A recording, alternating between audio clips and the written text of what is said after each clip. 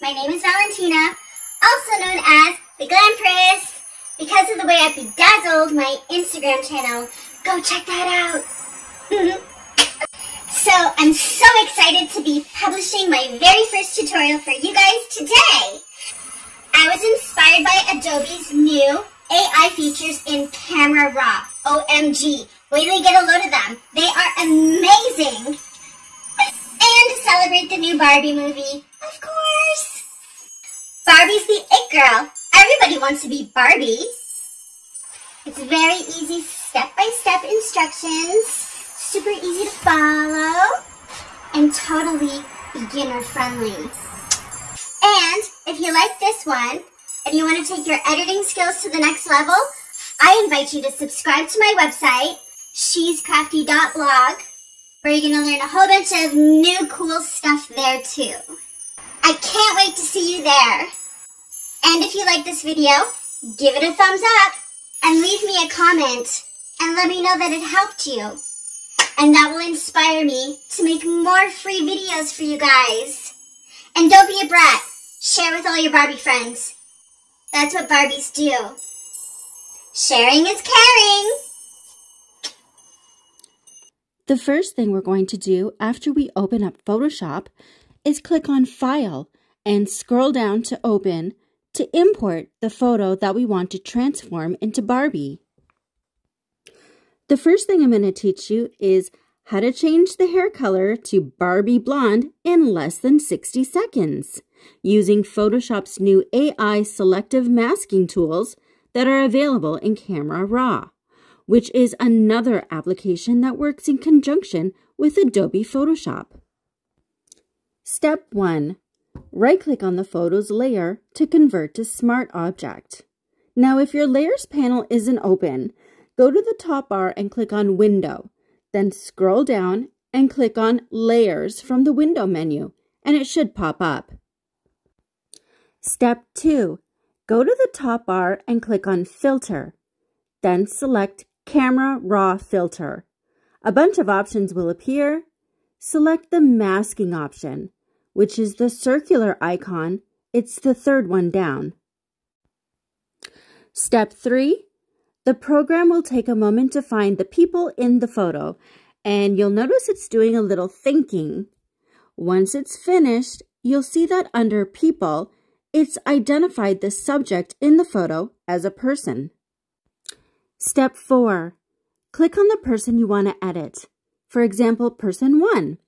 And you'll see it breaks it down into its constituent parts like face, skin, body, eyebrows, etc. Of course, we want the hair, so check the box for hair and click Create. Step 5. Now it's time to change the hair color. By sliding the hue bar, you can select any color from the rainbow. Use the saturation slider to adjust the brightness. When trying to find the perfect shade of blonde, you'll notice that more saturation gives you a vivid golden blonde, whereas turning the saturation down gives us a more platinum Barbie blonde. You just have to play around with the different settings until you find the settings that you like. While adjusting the color of the hair, you may notice that other items in your photo are also changing, like this model's sunglasses. But don't worry, it's an easy fix. Once you're happy with the adjustments you've made to the hair color, you can click the Subtract button and scroll down to Brush. We're going to use the Subtract brush, our eraser, to remove any changes made to the area or items that we didn't want changes made to. But first we need to check out our Subtract brush settings. For this photo, we're going to bring the size down small enough to wipe the handles of the model's glasses clean without touching the hair. Also, we want to make sure our feather is between 80 to 100, which is the hardness of the brush's edges, and that our flow, the rate of the application, is all the way up to 100. Once you've finished, you can click OK, and you'll see your changes get imported back into Photoshop. Or you can opt to stay in Camera Raw and click Create New Mask. Check another box, like Teeth, for teeth whitening, since Barbie's teeth are sparkling pearls. If you've left Camera Raw, however, and wish to return to make new adjustments, return to Camera Raw, remember, by clicking the top bar on File once again and scrolling down to Camera Raw Filter. Repeat the same steps as above to isolate the different areas you wish to make changes to on your person. Before clicking on the masking option, I want to zoom in to the teeth so I can see my adjustments a bit better. Now, you'll notice that once Camera Raw is opened, your cursor is a magnifying glass. Click up and down anywhere on the screen to zoom your photo in and out.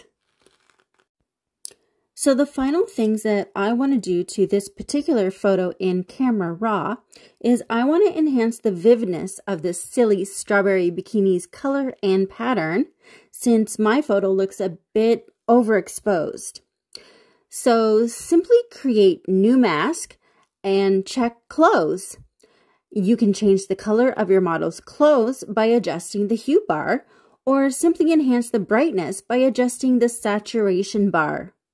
The saturation bar can be used in the same way to create a more tan look for the skin.